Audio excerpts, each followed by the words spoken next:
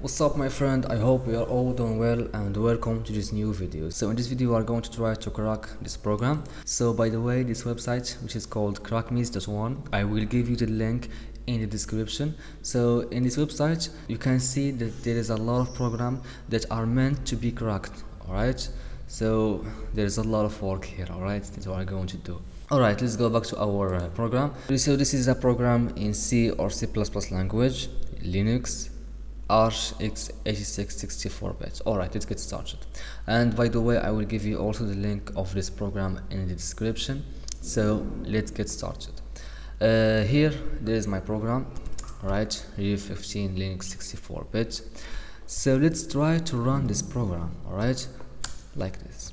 Here we have usage. We have to usage. You have to run the program and pass a password. Alright.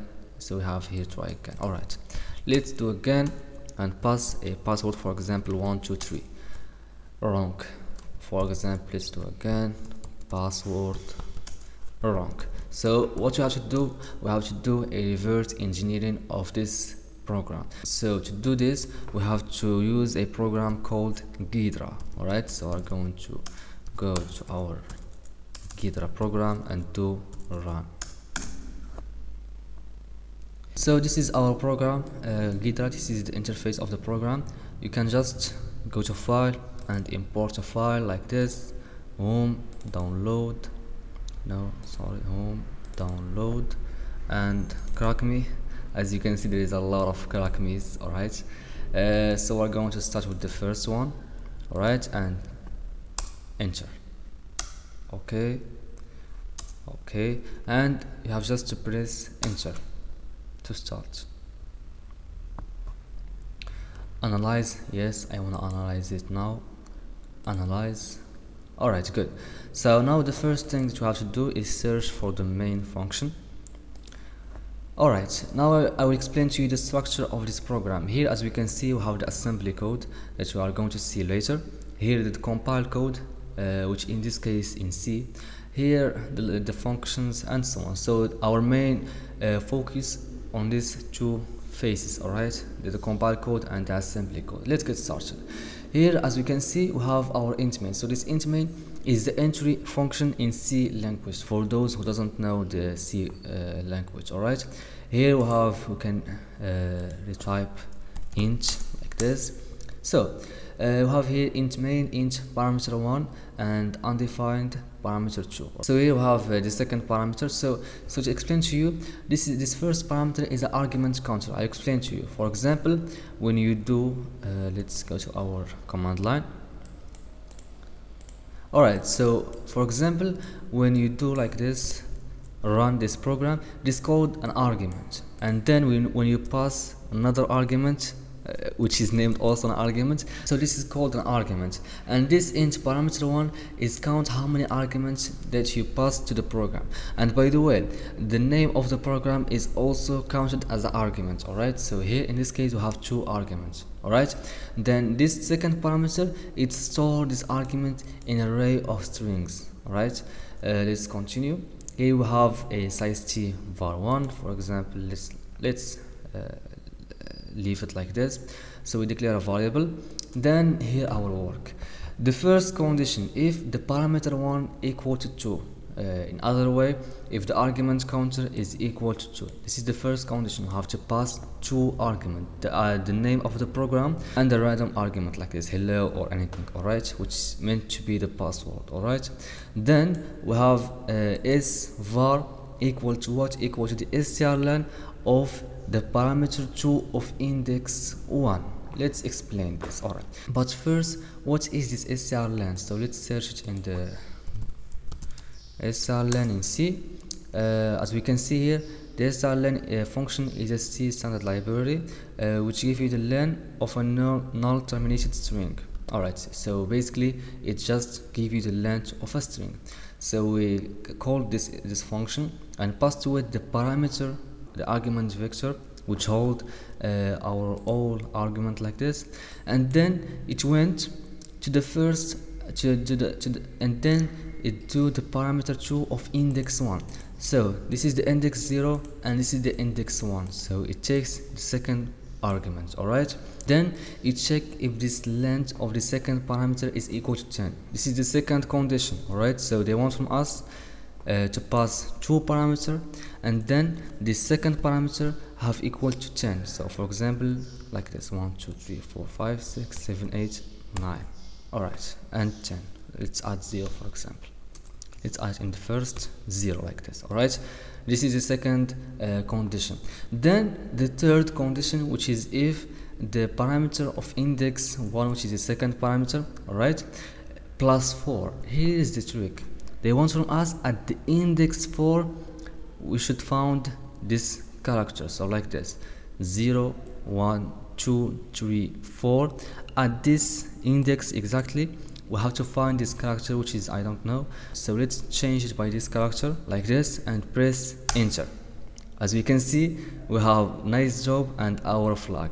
I hope you understand it, but let's do a recap. Alright, first thing that we did here, int parameter 1 is store the argument counter, how many arguments we pass to this program. Good. This parameter 2, it store the arguments itself in an array of pointers. Alright, good. Then we declared a variable called var1 from type size t. Then the first condition, if parameter 1 is equal to 2. If yes, the s var1 will equal to the strlen of the second argument like this. Alright, then we have another condition, if s var1 equal to 10. This is the second condition. This argument, his length has to be equal to 10. Alright, then the third condition, if parameter of index 1, which is the second argument, sorry, plus 4, which is at the index 4, we should find this character, as we can see here. Alright, then if this condition is also true, we put nice job and printf the flag, which is just the parameter, the parameter 2 of index 1, which is the second argument. Alright, let's try to pass a wrong password, for example hello. It will give you this, but where this come from? Alright, here as we can see, we have our function, which is usage. If we go to it, we will find that this is a void function, and it just printf the usage password and try again. So easy and exit. Alright, now I hope you understand this flow of this code. Now let's go to our beast, which is assembly. Alright, here as we can see, we have push RBB, move RSP and RBB, and subtract 0x10, which is 16 in decimal, from RSP. This is in a simply way, just we are setting the main stack frame. So as we know, every function stored in the stack. So by these instructions, we are just saving some space for this int main function. That's it. And by this line here, we are saving 0x10 byte from RSP to our variables int main, parameter 2, size t, var1, and so on. Alright, here we have we get our first parameter and second parameter and store it also in the stack. Then we compare. This comparison, it's the same. CMP, if the second parameter is equal to 0x2, is equal to 2. The parameter 1, sorry, is equal to 2. Then jump if not equal to 0. So this is NC, it's equal, like it's like jump if not equal to 0 to this label. Else do this, move. We are going to move the second parameter in rocks.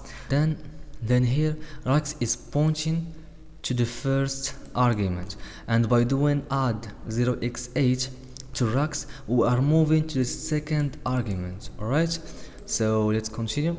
And here we have we move the pointer to the rocks, then the rocks move the rocks to the parameter 1. So all these instructions are just to call the strlen. Alright, then we do a comparison, compare rocks to 0x8, as we can see here. If var is equal to 10, then jump if not equal to 0 to this label. Else move, we are going to also move the second parameter and add 0x8 to the rocks, then like this. and here we have add 0x4. So why here we did add rack 0x4? To get the index number 4, because here we are checking the parameter 2 of index 1 plus 4. So as we said, that in the index number 4 we have to find this character. Alright, so this is why we do 0x racks plus 0x4. Alright, and we have this 9, and here we have compare if AL, which is just a small part from this RX register, is equal to the 0x4 0x14, and if we went to Google and search 0x14 in decimal, we are going to find is equal to 64. And also if we went to our ASCII table like this, we will find that 64 here is the ASCII code of this character. Alright, I hope you understand it. Now let's remove this and continue. Then here we have our comparison. Jump if not equal to 0 to this label if this condition is false, else print this nice job, and we call our this put function, and so on. And these are just instructions for calling this printf function. Alright, so this is our code in assembly. Let's see the final code. Here, as we can see, we leave and return. So this leave just pop the RPP and release the main stack frame. Alright, now let's go to our usage to see the assembly code of this function. We have also here, as we said, we are setting the stack for this usage, the stack frame for this usage function. Alright, the same thing. We are move here is just printing the usage and try again. Alright, so our video ends here. I hope you enjoyed, and sorry if I mess up with something or an information. I am just a beginner in this low level programming or low level in general, so if I mess up with something, just correct me in the comments. So see you in another reverse engineering video. See you again. Peace.